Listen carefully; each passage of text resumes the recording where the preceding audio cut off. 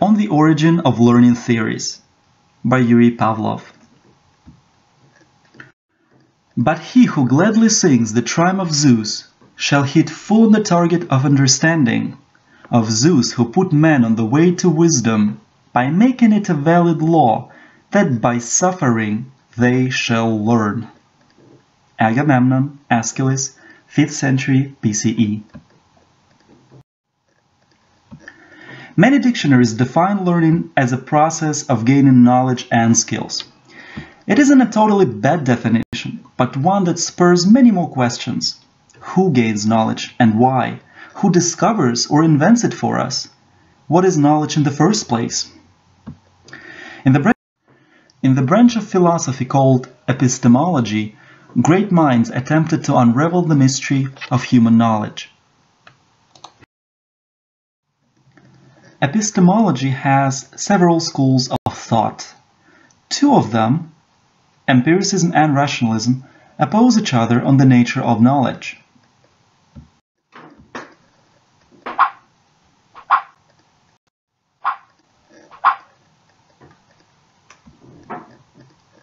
Empiricism relies on senses, on experience. We sense, therefore we know. Rationalism relies on reason, on the mind. We think, therefore we know.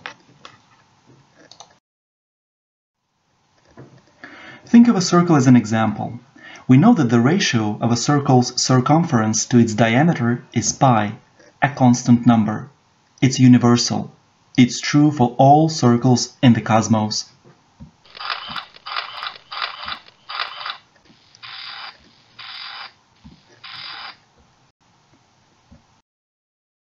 Empiricists may think of this piece of knowledge as something that was discovered by scientists in a series of measurements and experiments. Empiricists would say that circles and the relationship between the circumference and the diameter would exist even if humans did not exist. This knowledge has always been out there. Rationalists may think that that relationship between the circumference and the diameter is not a nature's given. It is a product of people's mind. Pi was not given to us by nature. Math formulas in general are not given to us by nature. But humankind was able to think of pi and of its importance in the field of mathematics. Rationalists would say that pi was invented rather than discovered. Empiricism and rationalism were springboards for the philosophies of learning.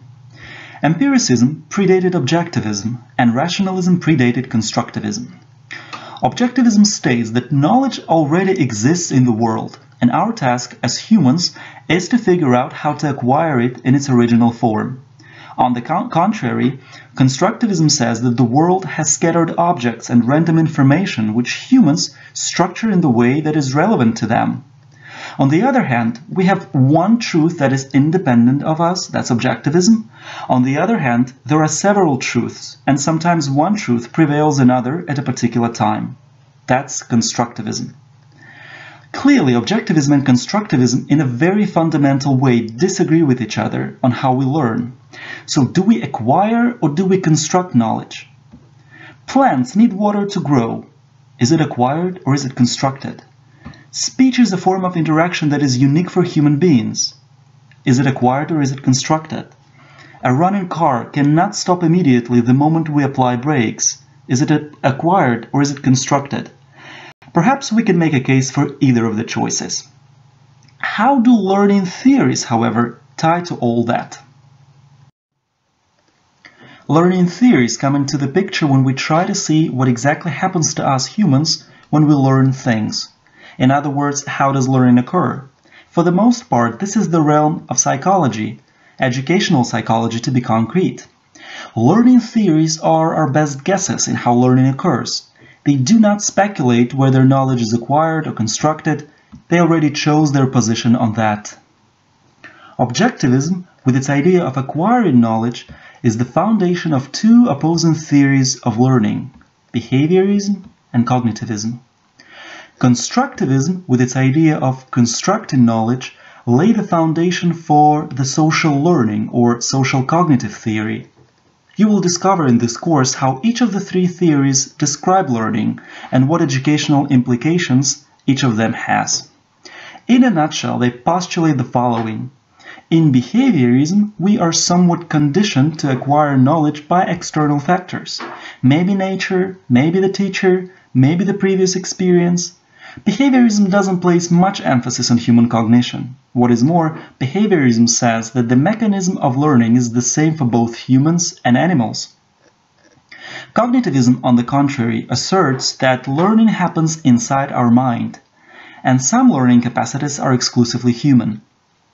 Finally, the social learning theory stands on its own pillar and says that we learn that which is relevant for us at a particular time by observing, mimicking, gaining social approval, finding consensus, and so forth. Although external and internal factors are important in social learning, it is by no means a blending of the two theories, but a radically different perspective on learning.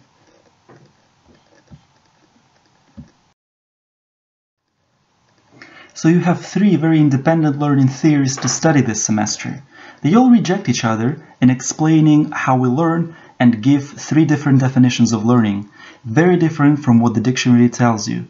But please remember, this is because they have different origins.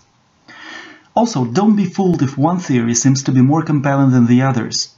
Each of them has something important to tell us about ourselves, and each has a valid takeaway for you as an instructional designer. Ready for a short quiz? Let's do it. What are the two philosophies in epistemology that have opposing views on the nature of knowledge? What learning theories have roots in objectivism, in constructivism?